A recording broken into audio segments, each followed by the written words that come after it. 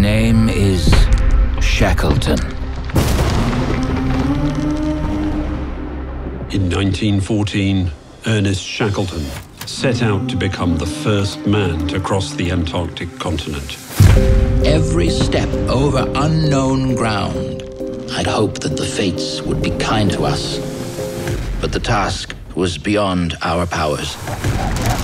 Our home was being shattered under our feet. The task is to reach land with all the members of the expedition. Environmental scientist Tim Jarvis, Australian explorer Tim Jarvis, is the only man to have ever recreated the harrowing journey of Ernest Shackleton.